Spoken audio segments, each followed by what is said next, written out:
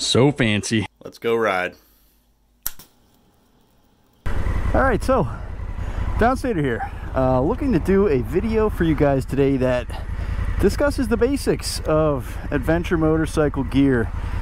To be very, very clear, this is not going to be, you know, a comprehensive list of equipment you need to go around the world. That's about a 10-part series, I would imagine, but I'm going to cover around 14 or 15 pretty essential items for both you, the rider, and your bike.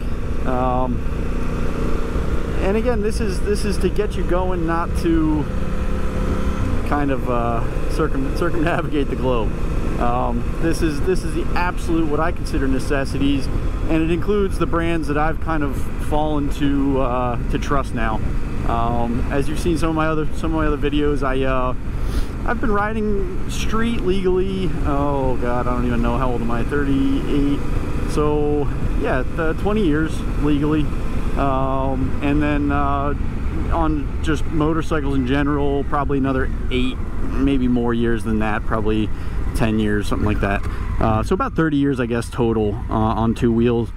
And needless to say, I've been through a lot of gear, made a lot of, you know, mistakes and a lot of good moves, and basically I wanted to share what works and what doesn't work. And now that I'm really kind of, I really love this segment, you know, the ADV segment. I've had them all. I've had cruisers, I've had, and excuse me if I'm repeating myself. If you've watched the Africa Twin video, you've heard some of this before, but I'll repeat it if you haven't. But, you know, I've had almost every kind of bike out there, and they all have their ups and downs, and I like a lot of them. But the reality is, this is probably going to be my go-to for a very long time. Can I go here? Yeah, I can. You know, the ADV segment just kind of works for me. It makes a lot more sense than anything else, and yeah, I love it. Yes, it is a pain in the ass to drive on this bridge with a truck and another truck passing you.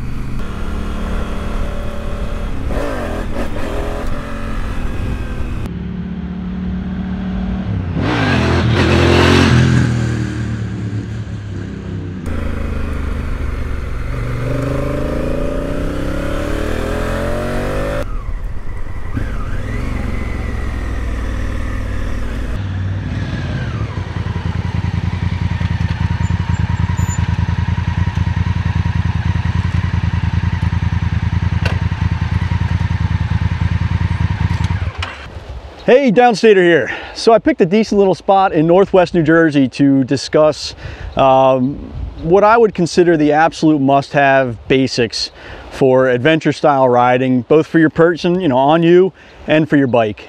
This is a brief list. This is not, you know, like I said in the beginning, this is not a comprehensive list of what you would need to go around the world. You could write, you know, a 10-part series on all of the gear you would need for true adventure riding, but this is at least the basics you need to get right off the bat to just kind of do it safely, efficiently, and be comfortable. You know, I think comfort is a big thing that we all used to not care about, and I think as you get older you start realizing how nice it is to just be comfortable on the bike. So and it also improves safety, it improves a lot of things, so we're going to get into that in a second. What I'm going to start with is what's on my person, you know, on me in terms of gear. So I'll start with the most important thing really any rider needs, adventure or not, is a good helmet. I've been through a lot of helmets. I've had cheap HJCs, I've had Shoeis, I've had them all.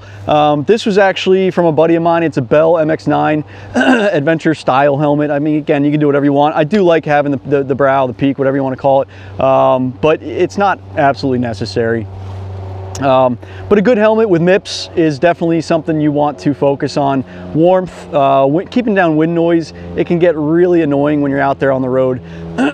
So definitely try to invest in a decent helmet. You don't have to spend a lot. I think this helmet retails for like mid-2s, maybe high 2s, just under $300. It's not a lot of money to keep your brain safe, and it's quiet and it's nice, it's well built. I've been in a lot of rainstorms with this helmet and I get basically no rain intrusion, which, I mean, I've had more expensive helmets than that you'd be soaked after 5 minutes. So anyway, enough on the helmet. Definitely invest in something decent. The next thing I'll talk about is a jacket and your pants. So there's a debate out there between fully waterproof gear and breathable gear, right? I've had Gore-Tex, I've had Climb, you know, the Traverse jacket. Yes, it was great being in a rainstorm with it. Amazing. I was bone dry. It was awesome. I was so thankful for having a waterproof jacket on. But it was horrible in the summer. It was literally like wearing a trash bag on you. No offense, Climb, not that you're probably watching this video, but it wasn't an enjoyable experience. And I get it. I'll probably get some hate in the comments. You know, Gore-Tex is great, but in the hot summers of the Northeast, it can be really nasty and muggy, and just, I didn't enjoy it. So what I tend to do now are not waterproof pants or jacket. You know, these are the Climb switchbacks. They're kind of like a Carhartt. They have vents. They vent really well in the summer. And they have another set of vents right here. You know, they're pretty great, and they're not crazy expensive, and they don't look, you don't look like a total dork going in to get a coffee somewhere when you're on a trip. You know, if you're all kitted out, you kind of look like an astronaut walking in there. So I like the look of these. They're kind of more modest. The jacket's an Icon Raiden UX. I don't even think it's available anymore, but it's a great jacket. I love it. It's got a, you know, a built-in liner. It does have a, you know, a rain sleeve. I'm not going to do a Revzilla review here, but it's pretty good for what I want. It's short. I like the color. I like the hood. I use it pretty often, and it breathes really well. I got a bunch of vents on it, and in the summer I ride about how you're seeing it, which really doesn't affect the armor. It's got all D3O armor, which is another big thing. When you're shopping for a jacket, definitely get flexible armor. You know, good quality armor is worth its weight in gold. So when it comes to the jacket and pants that I wear, you're all probably saying, okay, so you're not wearing waterproof gear. What do? You're an adventure rider. You're going to hit rain. Absolutely. I've hit it plenty, and I've been in downpours. And what I typically now do, well, always do really, is I have rain gear, fully waterproof, slip-on, kind of baggy, but good quality Revit rain gear in my bag, and it's so easy to get it on.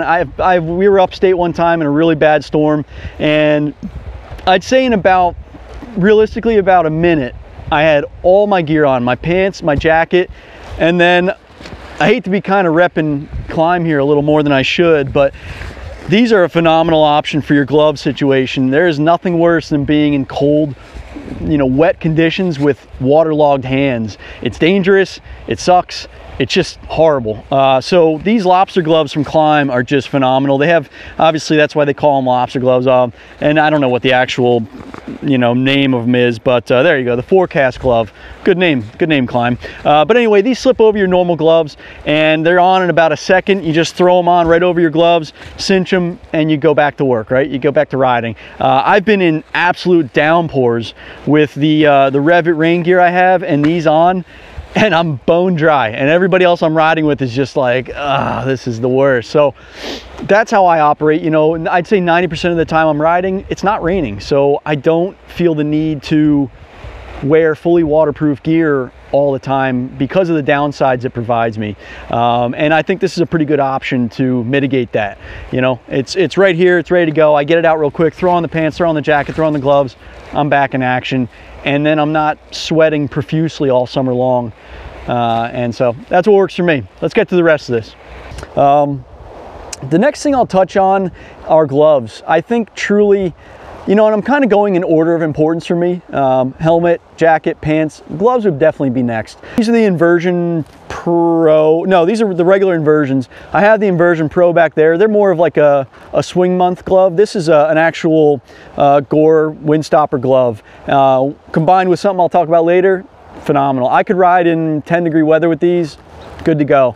They're just, and the nice thing is you actually have that textile feel that you want. You can feel your clutch lever, you can feel your brakes, you can feel everything, even though it is kind of a bulky glove, you know. And your fingers don't get lost in there. You're not searching, you're not all bundled up at the bottom. I've had bad gloves, buy good gloves. That's one thing I'll definitely say. Next thing I'll touch on is boots. These are the TCX Bajas, and I am a huge fan of them.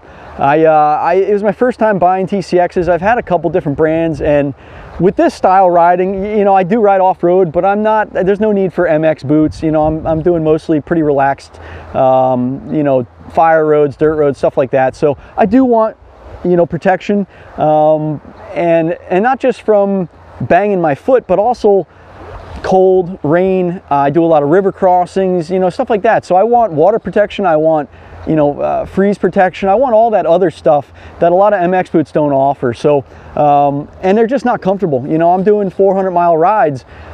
I don't want an MX boot on. It's just too inflexible. So I choose these, and they are phenomenal. I definitely would suggest them. So that's going to kind of wrap up what's on me personally. The next thing I'm going to talk about is what's on the bike, and this will really wrap up the absolute must-haves. Again, I'll probably make a video for cooking and you know, sleeping gear and all that someday later, but for now, these are the basics. So let's get to the actual bike. All right, so first I'll start off with, again, my list is in order of importance to me. And I'll start off with what I think is really the first thing anybody really should do is a nice phone mount. So this is actually called a tack form, and it's their, I think it's the only model they make. They might make powered ones now, but I love it. It's nice and sleek. It's low profile, and it really holds your phone securely. So it's a great option for anybody out there. It's also fairly affordable from what I remember, so definitely a good move. You know, and I can do another video on dedicated GPS versus a phone. I personally use an Android phone, which does have a dedicated GPS sensor in it. I don't use Apple, so I'm not too concerned about you know, poor GPS reception. I download offline maps, and I use my phone for everything, and it's never let me down.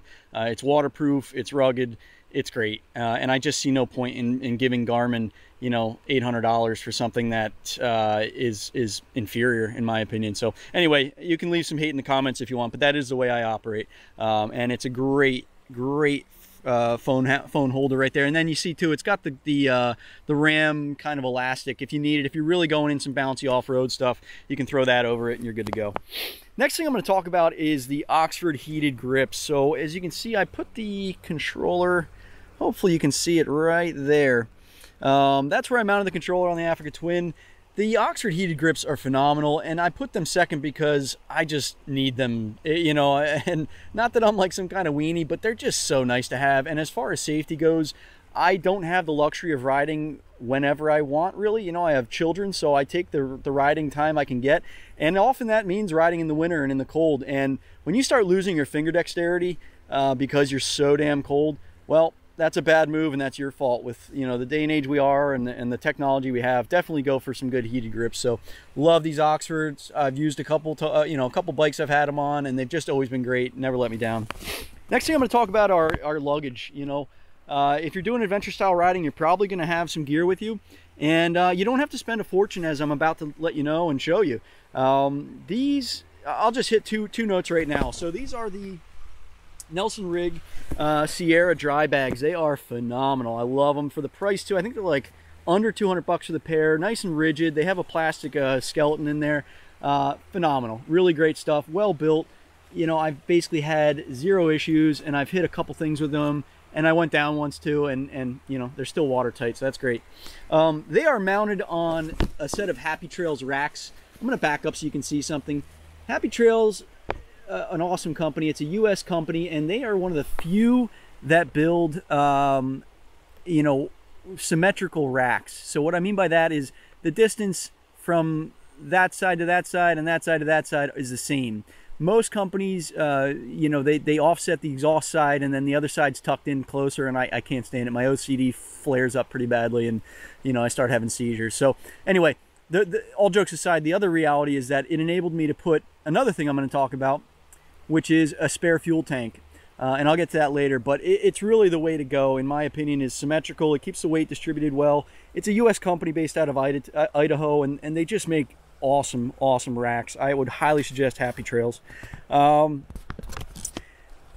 Next thing I'm going to talk about are tires. You know, again, any bike can be an adventure bike, but you definitely want some decent tires for the terrain you intend to be on.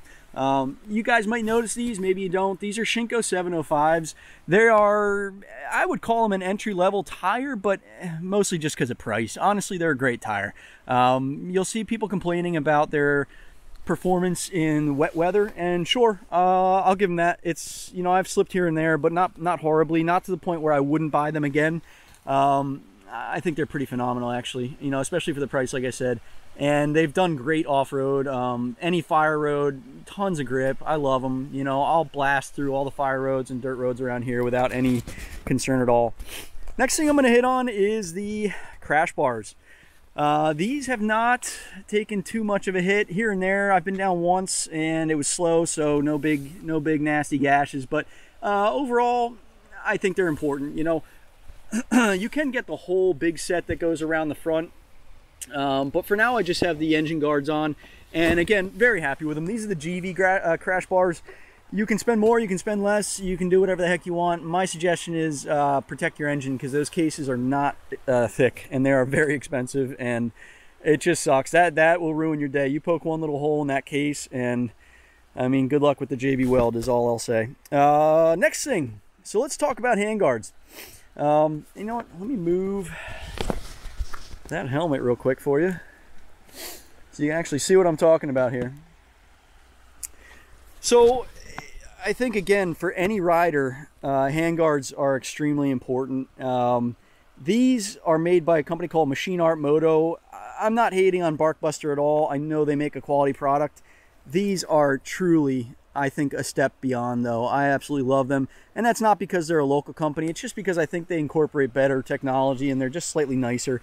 They have a movable hood, as you can see right here, that goes up and down in the winter and summer with a set of set screws. I'll show you that in a sec. Really nice, solid mounting system right there. All cast aluminum, and just well built. See, these are the set screws right here to move that shield up and down for getting more and less airflow. But I love them. Machine Art Moto, definitely check them out. Awesome stuff. Next on the list is this gas tank. I'll tell you a quick story, and I'll really make it quick. I almost ran out on a big long ride in upstate New York in the middle of nowhere. There was nowhere to go. It was bad. I was nervous as hell, and it was getting late too. So I think I stalled as I was coming into the gas station we finally found, and yeah, bad situation. So that week I threw on this tank. It's a Rotopax 1 gallon, and it's mounted to the back of the frame inside of there. I think that's, you know, some people might comment, well, that's not a necessity. Well, I don't know. If you're doing anything, you know, over 200 miles, most bikes don't have that much range, and depending on how much you're juicing it, I think it's a necessity. I think it's smart, and it's cheap. You're not spending a fortune to have that kind of insurance, so go for it. Next thing I'm going to talk about, we're almost there, guys. I can tell you here, is the Cardo Pack Talk. So this is my comm system. I use the Cardo. I've used Cena. Not a fan. Really did not do well for me. We used it in dirt riding. We used it in street, and they were a nightmare. I've heard they've gotten better, but the Cardo has just really cornered the market. They're so good now. I can't say enough good things about having comms. I'm going to do another video on that, but it saved me a couple times with the wife, with my job. You know, people need to get in touch with you, and then also the safety factor and the enjoyment. You know, I'm able to play some music on a long ride. I'm able to have my GPS talking to me while I'm riding, and it's just kind of the way to go. I think, you know, comms, yes, it's low on my list, but it's still on my list as a bare necessity. I truly do believe that. Let's see here. So last thing I'm going to talk about is, well, I should say R. Let's get some proper grammar here. R pegs. I am not a fan of stock pegs in general. I've never seen a motorcycle that had what I would consider good stock pegs. They all seem to be kind of junky and garbage, in my opinion. So these are a set of Moose. These aren't expensive. They're rather cheap, actually. And they give you a way bigger platform to rest your foot on. They also give you a lot more traction. I'm a huge fan. So, yep, that's going to round up my list. I am actually going to throw in 2 more things right now that were not on my list, just because, you know what? Maybe they're not necessities, but I do think they're cheap and they're great to have. So let's do it, guys. Bonus features right here. So the next one I'm going to talk about is this guy right here. On the Africa Twin especially, this is a bogus box. This has nothing in it. It's supposed to be a little toolkit, and it's just garbage, and the battery's back there. So it's just an empty plastic box. So it was a perfect place to mount an SAE port for charging or, you know, for jumping the bike, for charging the battery, for running an air pump, for heated clothing, etc., etc. I mean, Jesus, that's a 10 gauge wire in there, directly hooked to the battery with a 15 amp fuse. So it'll pretty much handle anything I throw at it in terms of jumping, you know, air pump, whatever I need, heated clothes, you got it. It's there, and it's not going to fry anything, and it's just ideal. I absolutely love it. Yeah, it's not the best install, but it's not horrible either. The last thing, and we're here, we're done, guys. The last thing I'll talk about, and I'm probably going to get some hate for this on the comments, and that's okay, guys. Hate on, are these guys right here. I actually have installed highway pegs, or whatever you want to call them, on this bike, and I can't say enough good things. Again, these are, or were, really annoying looking Harley pegs that had a chrome thing here or something. I don't know, it was ugly, it was some big thing. So I yanked those off, and it was just a bolt left, and I used some really heavy duty heat shrink, two layers, really thick stuff. I don't know if you can see it on this video, but this heat shrink came out to about 1/4 inch all said and done, and totally worth doing. When I'm on a long ride, there's nothing like just laying your entire leg on here and just stretching out. It's like saved some of the rides I've been on. So just something to think about, guys. Definitely worth doing, in my opinion. And so that's going to wrap it up. All right, so that's going to wrap up this video. I hope you enjoyed it. I hope it was useful for you. It's definitely, as I said, it's not a comprehensive list, but it's a pretty thorough list, and it's enough to get you started, and then you can figure out the details after that. You know, your camping gear, your cooking gear, your tools, all that stuff will come later. But to get started, these are what I would consider the absolute necessities. So if you enjoyed it, if you think this video brought you something beneficial, great. Leave some comments, whatever you want to do. Throw a thumbs up, it costs you nothing, and these videos cost me a lot, so I appreciate all the support and everything lately. I've been getting a bunch of messages on Instagram, so thanks. And yeah, till the next one.